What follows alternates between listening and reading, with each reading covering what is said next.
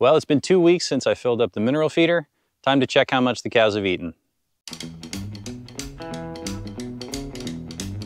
So they ate it down really good. Look at this. Some of these are like that one right down to the bottom. So they've really been at it. Really only 2 on this side that they haven't touched much. The OH and the MG. Let's check the other side. I think they hit this side even harder. Look at that. CL is just about licked clean right there. And some CA left, some SI, and some sulfur. And that's about it. Everything else is pretty well cleaned out.